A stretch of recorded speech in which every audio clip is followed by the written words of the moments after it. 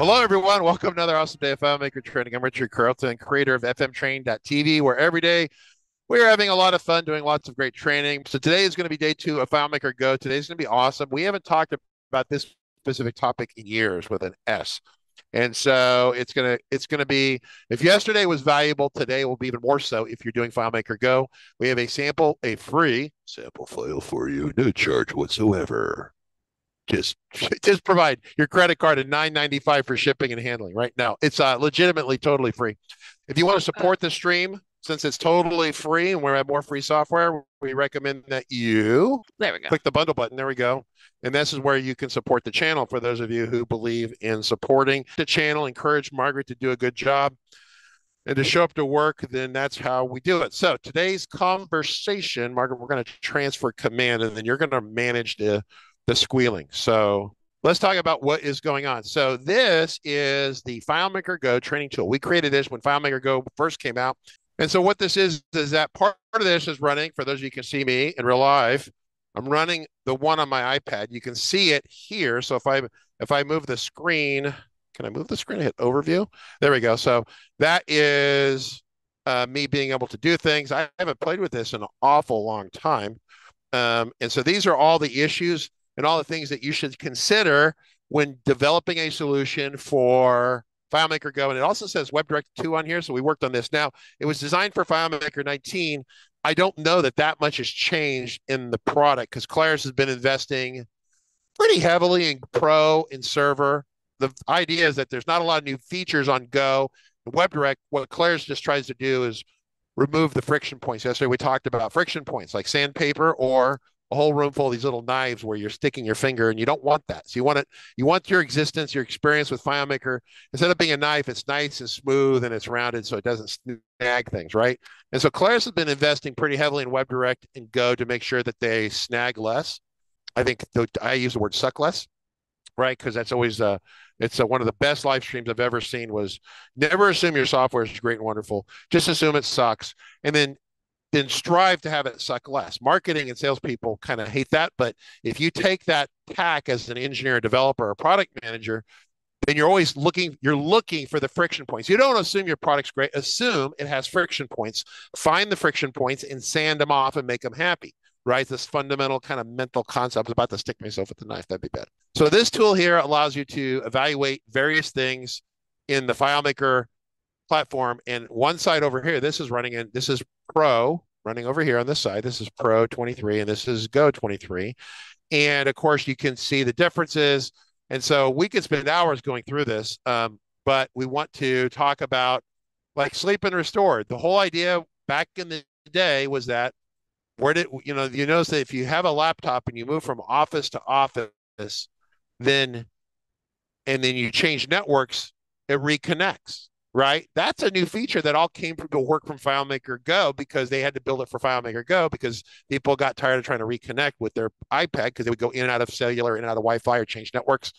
And Claris employees built it into Pro. The engineers built it into Pro so they wouldn't have to keep reconnecting, going from office to office. So it didn't matter that we were getting knifed, the customers were getting knifed, the engineers were like, screw this. And they built this into the product so they didn't have to deal with it, right? So I will take a win any which way you want to address that, put lipstick on the pig. A win is a win. Doesn't matter why, is in so much as that it was fixed. So you can click on each of these. I click on this one. I'm going to click over here on this one, and then I'm going to come over here on this one. I'm going to press the button. And then so there's this conversation of under the hood and restore. Then there's this conversation, and none of this has really changed at all. I'm unaware. In fact, old behavior called hibernation, et cetera, et cetera. Then there's this sleep restore demo. There's also this conversation. If I hit next down at the bottom, can't see it down here. Let me bring this up. Now, there you go. Bottom right is a next. So you can slide through these topics left or right. But the best thing to do is play it on Pro, or run the app on Pro, and then also run the app in Go and compare side by side. For example, huge issue. FileMaker's sharing. Margaret, you ran this the other day. We're talking about sharing, right? Security. You can have security settings that are specific to the user on the file, but then you have, if a FMP12 file is running, how can it be shared? So they're called extended privileges. FM app It's all, it always starts with FM, and then app is the privilege set that regulates Pro and Go. There's FM WebDirect, which regulates WebDirect connectivity. FM reauthenticate is right here on screen. Once again, I could click on it over here. Once again, the material is the same, but then we do a demo of behavior so you can actually play with it and see how it works, right? So you can compare how this will behave as opposed to how the Pro will behave. So that's the idea. It educates you, then you get to test it and go, oh, right? Like you have customers like I have a customer that'll like click on something and it zooms up like this and they're like, Richard, what the? So the idea is that's what they said. And the problem is that iOS or operating systems, if you double click on a mobile device, as a zoom in to find something you're interested in, when you're actually trying to press a button that you couldn't hit because the button was too small, right? So that's a thing in here, like talking about zoom and locking the zoom. So if they miss the button, it just doesn't go like jumbo stupid, and then they get mad at you, right? So this is QuickTime. I'm hooked up with a Lightning connector over here. This is the local copy here. So FM reauthenticate. If you don't put FM reauthenticate at all in your solution, like if I come over here to the local solution and I go File, Manage, Security, and I look at like the admin and I say Advanced Settings. And Margaret, you can give this file away, right? They can have this file.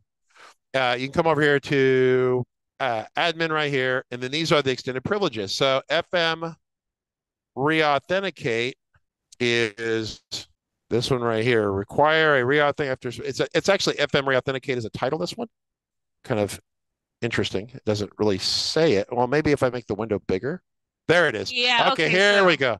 Yeah. So they wrote a book and it doesn't wrap. Whatever. Fine. Good enough. So make the screen bigger, and reauthenticate is off. So here's essential things. One, FM reauthenticate 0 is what you want to use if you're got nuclear missile secrets, stealth bomber stuff.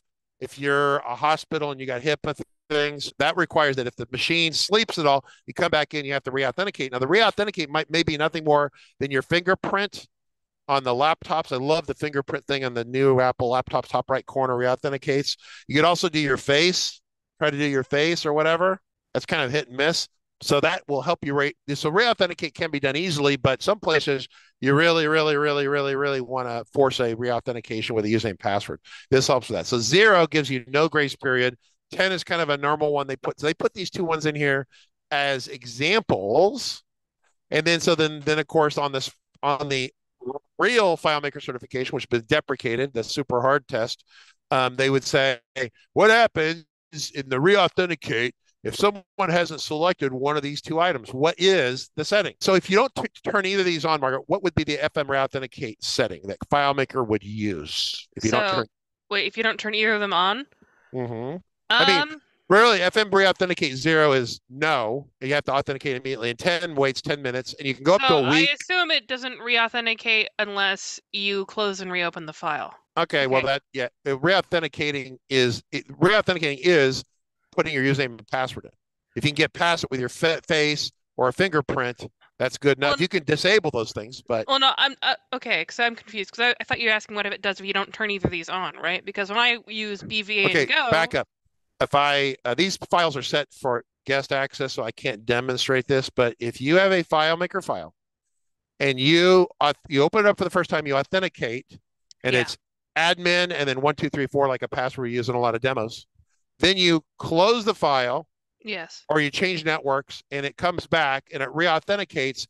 You're gonna be worst case expected to put in admin 1, 2, 3, 4. That is reauthentication. Authenticate 0 means 0. I mean, there's no. I mean, 0 is the highest level of security. If you exit, you're going to have to put in every time. So this is no grace period at all. There's nothing harder than that. It's 0. Yeah, and what I was saying is that currently BVA I don't think has either enabled. So when I go off to other apps and I come back, as long as the file is still open, I don't have to re-enter a password. That's not true. Oh, if it's set for 0, so FM reauthenticate 0. By default, neither one of these will be turned on. The default behavior for FileMaker, and it's not in here, it's in the help, is FM reauthenticate 1. You get 1 minute. Oh. Now, if you come back to your computer and you've added it to the keychain, it's not going to ask you because you told the computer to reauthenticate on your behalf by the keychain. With iOS apps, you can limit the amount that the keychain can work because iOS apps are prone to being dropped, left, stolen, leave them in a taxi, flush them, drop them in toilets all the time. So that's FMR Authenticate. So 0, We have a 10. question. Go ahead, question. Both reauthenticates have to be checked? Question mark. No, it's whatever. If you have multiple that are open and it sees multiple in different ones, like we could add a new one in here. We could totally add a new FMR Authenticate. You'd have to go in here and add it. I got to remember how to do that. But you can add an extended privilege in here, right? But it tells you in the bottom little corner to add, edit, or delete extended use privileges. tools and the extended privileges tab. Use the tools and the extended privileges tab. Oh, yeah. Here's where you would set up. So those are the ones. So that list is this list over here, but you could create a new one. And all you have to do is use the exact same spelling over here. See that? You do that, but you could put 60 on there yourself. So here's the deal. You can turn on any of them, all of them, none of them. It's going to take the most pessimistic one that applies to that user, and it's going to enforce the most pessimistic security. So if you put 10 and 5, it's going to always, it'll let people come back in without credentials up to 5 minutes, okay? But it can be 0, 1, up to a week, which is 1,400 or 14, 11,000, 14 minutes, whatever it is. It's a big number. A week of minutes. I don't normally think about things like that, but you can have it live for a week without credentials. The rub is that most of us will save it even on Windows in a keychain. So we already re-authenticate that way, if that makes sense. But this is an important one to think about. So I'm going to go to usability up here real quick because usability becomes one that we deal with all the time. Right, so there's usability on this one. So when entering a layout and Go, right? So let's click on this one real quick. When you enter a layout, I can go to almost zooms if the whole screen, blah, blah, blah, blah, blah, blah, blah, blah, blah, blah, blah. Yeah, so this gets back in this idea of locking the screen, things like that. Go will auto resize, right, frequently. So you need to think about this. So if I come back over here and I go to the enter and Go and left out, then I can actually try it. So I can run the script over here. What happens? It's going to open something or do whatever it's going to do. There it goes. It's probably a big interface with a bunch of objects on it. So it's probably freaking out about that. So you're using FM Go. So the screen did a 25% zoom because it filled with, so this is 3 or 4 different interfaces here. So it makes stuff on the iPad actually pretty small, right? Does that make sense? So you see that? And then, so those are all real objects in here. So that's why there's no fields really, but that's why all these objects were shot down to the pad. So then you could actually set it for 100% and not allow it to resize, right? So once again, that way someone comes to the screen and they get an experience that is what they expect, right? Does that make sense, Margaret? The auto shrinky dink moment, right? Yeah, so what you'd set this at a script somewhere and it would control what size the layout would appear? By default. Okay, so the short version is that this is the iPad. If I'm going to run the script right here, I'm going to press run. It shrinks everything down. Okay, get that? Because the zoom wasn't locked at 100%. I hit OK. I hit OK. I come back out. Now you would test the same script. That's why this tool is so great. You run on Pro. We press it here. Okay. So the idea was perform the script. So when you enter layout, zoom autos it to fit the whole thing. Pro doesn't do that, right? That doesn't do that at all, right? That's the idea. So if you come over here, run the script, it locks it. So the idea is that you want to lock your interface, right? I'm not sure why Pro right here. I'd have to look at that script, but essentially when you jump layouts in FileMaker Pro, the zoom level doesn't change. Go will automatically auto zoom arbitrarily because it likes to do that. So what you have to do is you have to run a script step that says zoom level 100% and you lock it. That keeps this double pinchy. See how it kind of got big there over there, and then you're trying to on the side over there. That's you want to lock that so it doesn't do that. So once again, we're talking about zoom, right? I would run both these side by side. Yes. Pro and Go to play with them. Set the zoom level at 100%, lock it for consistent behavior with Pro. Okay. Yes. Apple doesn't do this because the behavior on iOS is different than Mac OS, but you're dealing with people who are going to be doing Pro stuff, and then they're going to go to Go stuff. Like these people in the hangar, if the interface changed a lot, they'd freak out, right? So you don't want that sort of behavior change. So let's see, let's go down, usability. Let me just hit the next one here. Touch keyboard state, right? So the touch, toggle the keyboard, touch keyboard is enabled. I'm going to hit the next down there. So it talks about you can spawn, right? Once again, Okay. once So again, I would run this locally. You can, if I'm on the iPad over here on the left, I can click into a field. I don't get a keyboard. Okay. If I hit the button to toggle the keyboard will be visible. I click on it, the keyboard pops up. You can specify the kind of keyboard you get. It could be a numeric keypad. It could be something designed for an email address or something like that. All these things come up. So we're just kind of cruising through on these, talking about stuff, talking about, copy paste, how things work. Once again, pop-up menus, not pop-up menus here. We come over here, you get this yes or no thing, right? Remove selection, you click on that, click on that. So it's going to teach you about all these little subtle behavioral differences that you need to be aware of if you're building an iOS application. Okay. Calculation scripts, container fields, web viewers, printing PDFs. That's another one. That's always fun. So all these topics are here. So once again, this tool is really a really excellent tool to play with. It talks about the printing limitations Go only, for example, right? So printing limitations. Printing in WebDirect is a bit of a hack. That's WebDirect. So this is a conversation about WebDirect. Yeah. So once again, this gets back to WebDirect. Someone was complaining about WebDirect printing. WebDirect can't really print. Go can print. It's more useful than WebDirect. WebDirect is a browser, remember? So browsers don't are low resolution fundamentally, right? So whenever you tell WebDirect to print, the FileMaker server is printing for you and then sending you a PDF. That's how that works. And someone was kind of agitated, but that's kind of been the way that browsers work since the dawn of time. It's never really changed.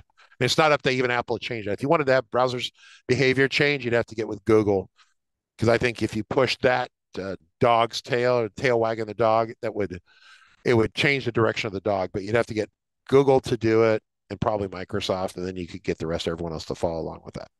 So how to print Go only. We have that topic up here. Go back over here. PDFs and printing, Go only.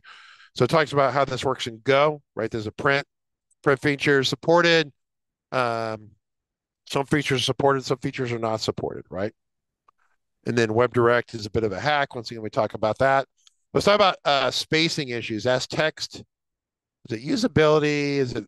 I'm trying to figure out where that would be. It talks about supported fonts. Oh yeah, this is a good one here. Supported fonts, supported styles, right? So if I click on that list and then I come over here and I go to text usability, or am I in? I'm in text editing. Sorry, text editing. Supported fonts, supported styles. These are different, right? Can be very different. So notice on this screen over here, we're in Pro. It actually, all these are showing up correctly. So let me come over here. 1, 2, 3, and hit text styles. Notice over here on the right, they haven't changed, right? So there's another little, there's little things that pop up, right? Interesting, eh? Questions from anyone? This is like gold if you're doing a lot of Go stuff. Just someone mentioning that they personally needed Zoom because of vision issues, so which makes sense. No, I get all that. It's mostly a behavioral. The issue from my perspective, it's a behavioral change. So someone learns how to use it on Mac or Windows on a laptop, then they take it to an iPad, and they get frustrated because it gets back to buttons. Where's the usability? Is the button issue? I keep clicking on the wrong one. Let's see. Supported styles, autocomplete, miscellaneous text editing, drop-down behavior, import with Pro. The import and export, supported import and exports are a little different. Take my word for that. Where would I have? Is it under usability? Oh, yeah. Touch keyboard states. You can talk about that one real quick. Switching layouts doesn't appear in the layout menu. Yeah, the placement of control. So understand in Go, like Margaret, we ran this yesterday. We were wrestling with the little the formatting tool bar. Yeah. When you're in Pro, all the toolbars are up here. If I say view status toolbar, it's at the top, and there's a couple little extra items here, but then there's the formatting bar right here. They're all at the top.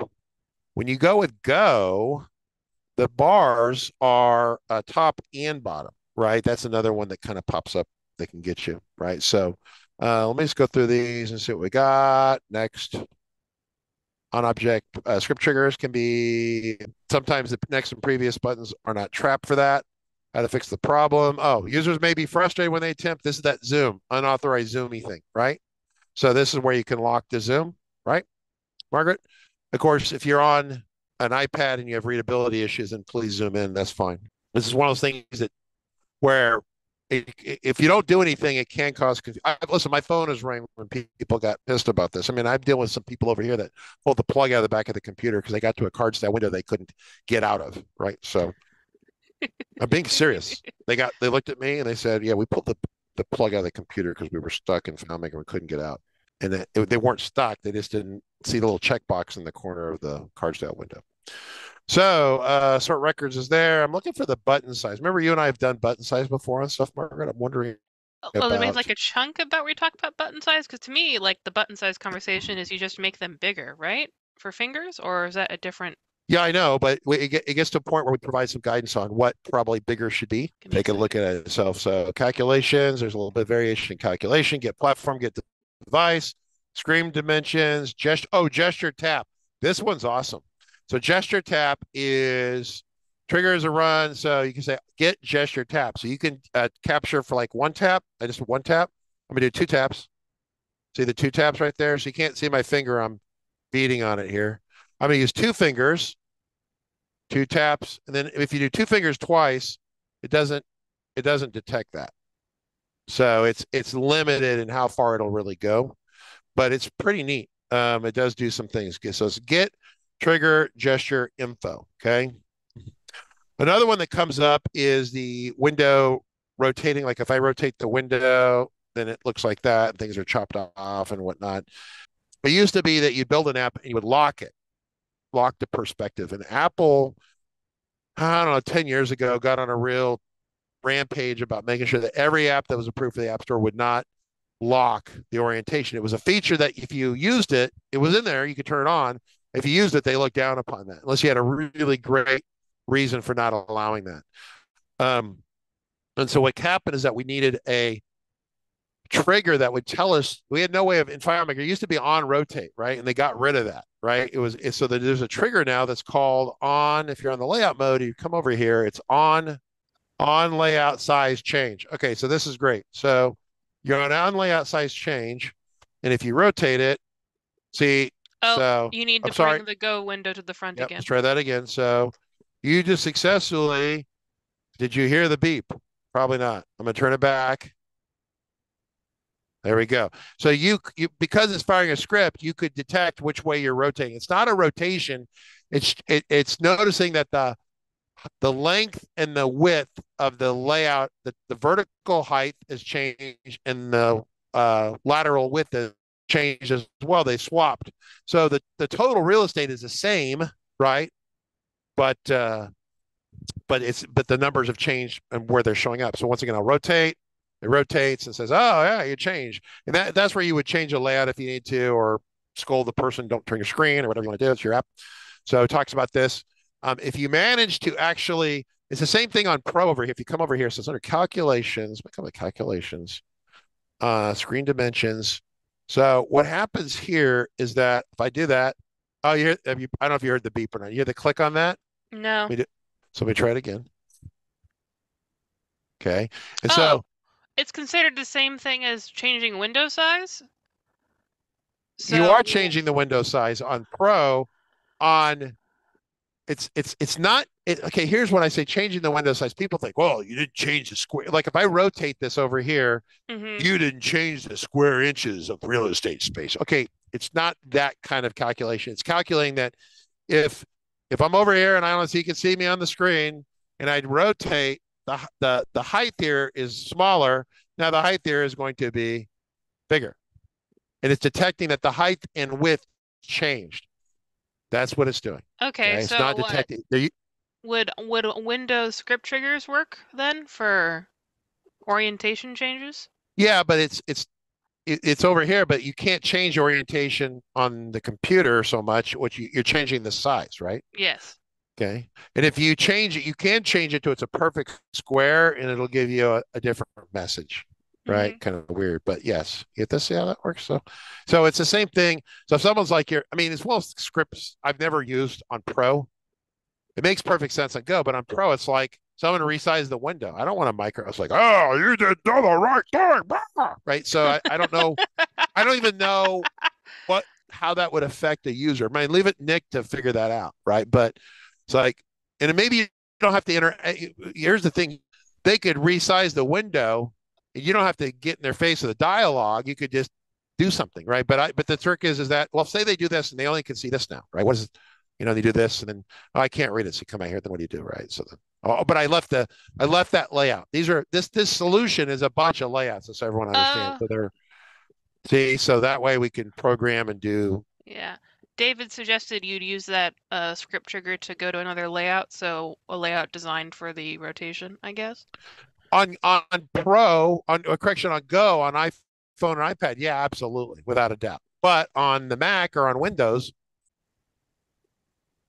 so anyway, yeah, I mean, and then, of course, you could have, if you had a Microsoft tablet that ran full Windows, so you're running Pro, FileMaker Pro and Windows on a tablet, then as someone rotated the stuff, it would trigger there. So that would work on that. I've never used a tablet like that on the Windows side, but that's where that would be useful. So, I mean, does anyone find this interesting? This is like really like basic homework stuff, and it hasn't changed. And we haven't updated this solution in 5 years. There's nothing in there that's really changed. The beacon support, that was always kind of sketch. We're in scripting now. Replace field content, send mails a little different. Pop over window. Okay. There's also a script step, close popover to permanent, close a popover once the task is complete. So once again, it's the reason we're popover windows are fully compatible with Pro, Go, and WebDirect. Okay, so I'm not sure why we'd have. Normally, what we're trying to do is bring out the items in here that have changed. This probably had been something that was different at some point, and then FileMaker got into compliance. Claris got into compliance uniformly the same. See, like, here's the thing: there's a lot of things in here, but everything that I'm listing in here either currently has a behavioral difference between Pro and Go, or it used to have a behavioral difference. And once again, we're also showing some WebDirect in here, so it might be that as well. So go back to scripts, go back to scripting. I'm just looking at the list here. Select all, pop over window, new window script step. So, Margaret, would you like to try to teach everyone if you can do this? And then we'll do the local notification. That's interesting too. Can you explain to people what a single document interface and why does it matter? And so first explain to me what FileMaker Pro is on Mac and Windows, then how that's different than Go, and then I will cover the WebDirect one, which is even harder. Single document interface.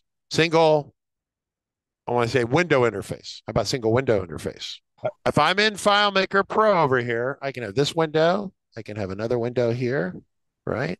And you can see all these at the same time, right? Yes.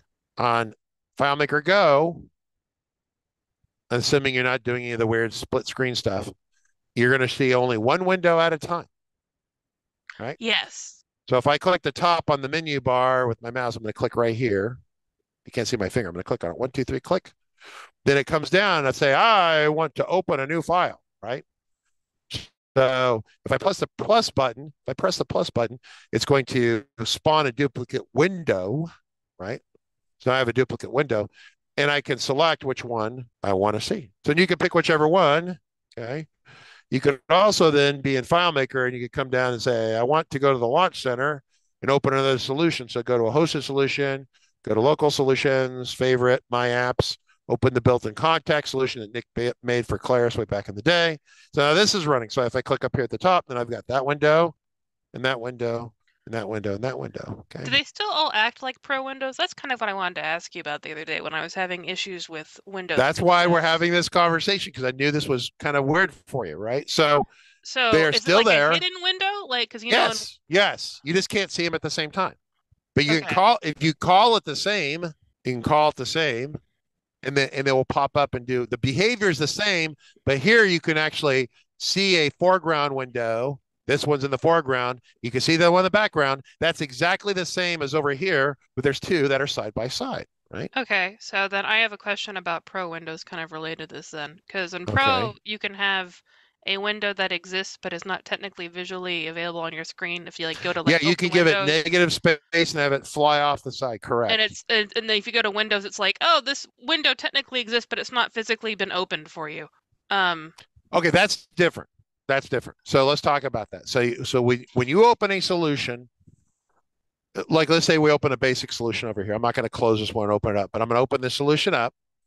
We open this up. It pops a window because the startup script runs. It pops a window. Okay, that's an explicit window that is open.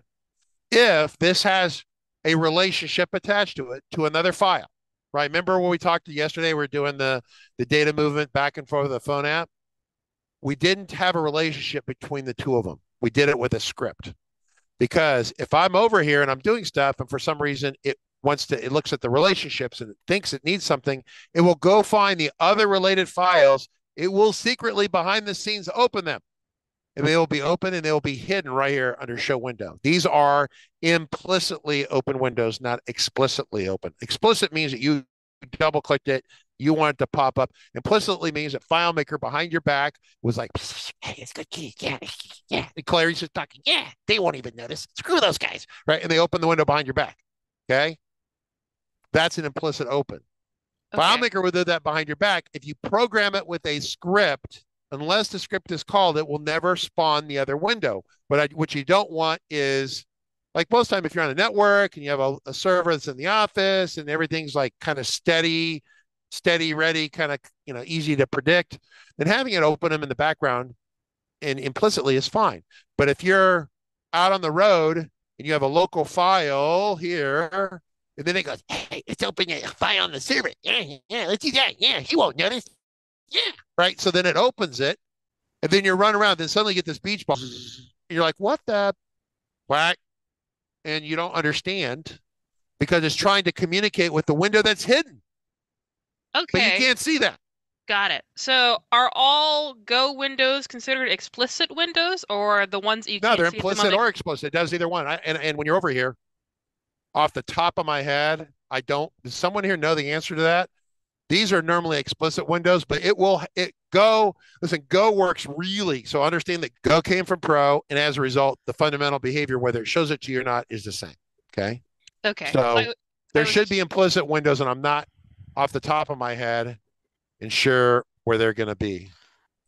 So if I go over here, that menu, my guess is they probably pop down there in that other window. We'd have to set up a relationship here and pop it, and then they'd probably be down there with a little indicator on them that they're implicitly opened. Okay. Okay, got it. But that means that every window in Go is explicit unless otherwise hiding in the menu somewhere, theoretically. Well, it's exactly. I think you're thinking about the wrong way. I think that Go will only show you one window, yes, whether it's implicit or explicit. Now, at the moment that you tap on, say you're in Pro over here. So the moment that you tap on, say like there's a hidden window up here. Okay, this is a very important thing, and it's implicitly open because it needed some related data, and you're like, I forgot there's even a relationship in there. You go in there and you select it. You have then blessed it as it being explicit, right? So what happens when you open a file explicitly? What's the first thing that happens? Startup script. Thank you very much. It's going to run the startup script. So it will implicitly open the file and not run the startup script. Okay. That's interesting. Right. Yeah. I can see your little squirrels are spinning. I imagine that has some ramifications, but I don't quite understand the extent of what those ramifications would be. Well, part of what I try to do is explain to you is that in a mobile solution, especially if you have a local part of it, you don't want to have the implicit connections. That's why we were taking pictures with the mobile app. I didn't want a relationship back to the main database. I didn't want it behind your back popping open. It's back to this idea of calculation fields, like legit regular calculation fields. As you're a beginner, that's fine. You're learning. As an intermediate developer, you're going to get to a point where you're going to start realizing that they can, like summary fields or calcs, they can fire and slow things down. The other day we were with Hans and he showed how that could get out of hand real fast. One of the best live streams we've had me personally, I learned a lot, which makes it exciting for me. But you want to limit FileMaker talking behind your back, right? and so because you want to talk, only when you say go talk right now because I'm expecting it. When you're sitting there and it's beach balling, and you're like, why that? Is it beach balling? You don't know. What is it? A hidden summary field? Is it a hidden calculation field? Or is it a related file that it's opening that it's wrestling with? Right? Yeah. Because it's implicit. Yeah. Right? Okay, that makes sense. This is a good conversation. This is an excellent conversation for intermediate to advanced developers. They need to know all this stuff. David A. Explicit window is user interaction and implicit window is script automation? Question mark. Implicit windows are file. They're implicit window of a file that was referenced obliquely within your solution. So if we have a mobile, I'm waving my hands over here. If you want to, I'll stop sharing here briefly. I'm going to wave my hands. So mobile app. Okay. We decide it's local to take pictures. A helicopter picture. It's local on here. We want high performance because we're crawling on top of it. The blades are spinning. We don't want to be distracted by a beach ball and then walk into the tail rotor while it's going. You don't want to be distracted by stupid stuff. So no beach ball. So the local file, it works good. But then if the local file has a relationship between like primary keys, it might start spinning to open up the other file. Got it. And cause a performance hit. Or here's one. It's doing stuff. It's secretly behind the scenes opened up the remote file. The FileMaker server decides to run a backup. I'm going to take, and we take, backups happen frequently top of the hour, right? So you're like, it's 12 noon. We're trying to hurry up. The blades are spinning. Picture, then beach ball. Why the hell is it beach ball and walk in the tail rotor? Okay. So once again, it's about minimizing the distractions, minimizing the friction points. Friction points lead to people walking into tail rotors. Okay. It's dumb. So once again, we're trying to control the friction points.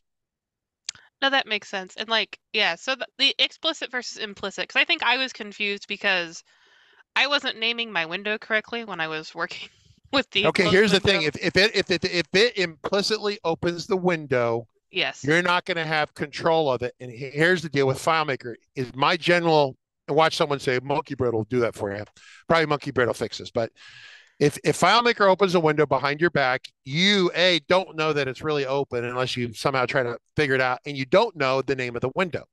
So if it was me, and without bringing Christian Schmidt in here and saying, well, you could murmur, but here's the thing: Monkey Bread plugin doesn't work on Go, and it doesn't work on WebDirect overly that great to a degree. Once again, a browser hack, right? So my thought process would be is that if you know that you're going to implicitly open a file, then as your file starts up, it goes and in a startup script says, open this other file for me. You explicitly beat it to the punch. Oh. And as you open it, you rename the window. And so you know what its name is because you force it to open. Its name is Rover 1 instead of FM 2020 tool, copy, cloned, recovered, whatever, someone's file. Okay. Got it. So instead of letting FileMaker slink out the back door, you tell it it's going to a party. Okay. You tell it in advance it's going to the party and you're going to name the party, right? In advance. That way it's there. So you're all up front about it. Now, when you do that, it's going to run the startup script. So you need to have your thought process about if you can put like a little flag in there to tell it, like you wouldn't just say open the file. You'd call a script in the other file. Mm-hmm. When you call the script in the other file, you can pass a parameter, but I don't know if the startup script can read the parameter. I don't think startup scripts can receive parameters. You have to figure that out, play with that. But the point is that you can tell that window to spawn and give it a specific name that that you've written down, that you keep track of. So here's WebDirect. Imagine, here's WebDirect. WebDirect works the same way. So here we are. So imagine we're in a browser in WebDirect. Yeah. And I can click up here and I can show you this option right here. Okay. Imagine the same as Go. It's in a browser, and this isn't, and this right here is not available at all. 0. Oh, so wait. Can you not have multiple windows open? You can. They're there. It's like a stealth Romulan battle cruiser. So are thing. all of them implicit on WebDirect? No, they're explicit and implicit the same, but you cannot. But you can't there's no way to see them. How do you see them on Pro or Go? You go over here, you say, show the explicit ones will be down here. Yeah. And on Windows, similar but different. The implicits will be over here. Should say explicit, implicit. Over here, they're kind of mixed together on the screen right here, right? Where you have these, right? And then on WebDirect, They're there, but they're completely cloaked, and you have no way of decloaking them unless you can call them. Say, go to this window. So you'd have to name every single window so you could call them in Well, script or for the web most direct? solutions that handles it for you automatically because a FileMaker. So you call a script in that file. Mm-hmm. When you call a script in that file becomes active, and whatever the most frontmost window it had will pop forward. It does it for you automatically. It's handled all automatically, right? But if you have 5 windows that are open, like you keep saying, like you can programmatically say new window. Yes. And then, but in Go, you'd only see it in that split screen with the dialogue. But in WebDirect, you're not going to see them at all. We can play with this when we get into WebDirect. But see how that works? Yes. So we have this is this window management issue. It's a big, for advanced developers, a big deal. For beginning, it's handled auto magically. You don't have to worry about it. In intermediates, it's auto magical. But as you get to be a senior person, you're like me, I didn't want the little the app spinning while they're trying to take photos of a spinning, tail rotor, which could, chop heads off. We have right? 2 questions. Mm-hmm. Implicit normally is out of the screen that is opened by a script. Yeah, or a relationship. So somehow it knows a relationship there and it might need it. So it's going to go try to see what's on the other side of the relationship. Oh, this is an interesting question. You know, like the windows that you open by yeeting them off like 1,000 points to the left? Are off-screen open windows in Pro visible in the Go overview? Okay, stop 1 second. Stop. I'm going to go back to the previous question. I got that one wrong. If you call a script to another file, that's an explicit, period. It's still hidden on WebDirect, totally hidden on WebDirect, and it's semi-hidden. It's in that interface in Go. A relationship spawn is implicit. If you call a script, that's pretty deliberate. Okay, you may not know that you did it, may not know that line of code's in there, but you call the script, and the script contained that. Does that make sense? So, what's the other question? The other question is, are off-screen open windows in Pro visible on Go overview? Yeah, we could probably write one in here real quick. You want to try that real quick? Yeah, that'd be an interesting discussion. I didn't even think about that. So what I'm gonna do is I'm gonna close this window. I'm gonna put this back over here. Actually, so what I'm gonna do is I'm going to get rid of these by hitting the little red X with my left hand. So I only got one window right here, and I'm on this. Let me go to the home screen. So I'm gonna go to the home screen on that. I'm gonna come over here. Now this is one of those rare moments where peer-to-peer hosting is applicable, right? Oh, we're gonna turn it on? I've never seen it turned on. It's been running. We can talk about that sometime. But yeah, I'm hosting this file here. That's why the network takes a burp when it sends a lot of data. Oh, I was wondering why it was like. I'm hosting here. So if I make a change here, so if I say script workspace, if I say create a new script, I'm going to say, what do we want to do? We wanted to spawn what was it? A new window that goes off screen for a yeah. computer. So let's say new window. Let's say new window. Let's say current layout. Let's say negative height and width let's say it's, well, this is fun. You can say height and width, but that won't do anything for WebDirect or Go because they forcibly size out, right? Mm-hmm. But I can say the position, let's say negative 1,000. Negative, that's a minus key. Okay, I'm not seeing that. What is happening? It's there and yeah, it's there. This is monkey bread. I have coloring problems with this computer, monkey bread. Oh, got it. Okay, I was very confused. I have. But you double negative. Okay, yeah. So negative 1,000. So that would be up to the left side and up way off, right? Negative 1,000, negative 1,000, right? I'm gonna hit OK. I'm gonna turn this on to a new button. I'm gonna say save. Now I'm gonna come over here, and I'm gonna see if I can find the script for this, wherever that would be. It should be in like the selectable scripts, right? Scripts. New window down there. It's the very bottom, right? 1, 2, 3, go. Okay, so it flashed. It flashed. Okay, so let's hang on. Did Let me transition? Hit the top. Yeah, I think it did. So here's what we're gonna do: is I'm gonna name the window, maybe adjust it again. So that's the thing. This is this Go thing, right? So let me go back to script workspace, and I'm gonna tell it to give it a name, stealth window. Okay. Okay. Okay, I'm gonna save it. Here, switch back over to this mode right here. So if I go up here at the top, I have one window and the title's up there at the top. I'm going to click back on it. I'm going to say top left corner, click that, come down to scripts. It's going to show me all the scripts that are illuminated. I'm going to hit new window. 1, 2, 3, press, release. Oh, it takes you to the stealth window. So it doesn't matter that you put it off screen. Yeah, during scripting, you could probably do that and like freeze it so it doesn't do the flashy thing. Once again, it's a Men in Black reference, but the flashy thingy, right? I mean, if you do that enough, you have someone who's got epilepsy, you could have an epileptic fit and have them fall over. Not good. So understand that it's not so much like Claris went out there. I mean, Claris, over the years, they're doing better now, but they've done some things that you're like, what are they thinking? This is not them. This is a function limitation of mobile devices and web, right? And so the FileMaker Pro experience is as wonderful as it can get, and then they try to still extend this magically into the browser with WebDirect and with Go. And mostly it works. Mostly it's automatic, and mostly you don't have to worry about it. But if you want to share the link on this file so they can download their own link, that would be great. Yes, I will reshare the link. I shared it earlier, but I will reshare again. Hello, everybody. Admin, no password. It should be share admin, no password. With everyone, so you can. Yep, admin, no password, and then just once again, the best benefits to play with it in Pro, and then also Go side by side. It's designed for the iPad. It's not designed for a phone. Once we're back to this, like I want everything on the phone, and then people don't really. You build it for them, and then they don't use it because the screen's too small, right? So that's why we just do limited things like pictures and a signature capture, and that would be about it. There's not a lot. All right, that's it for today. All right, everybody. You have a good one. We will see you tomorrow. Bye-bye.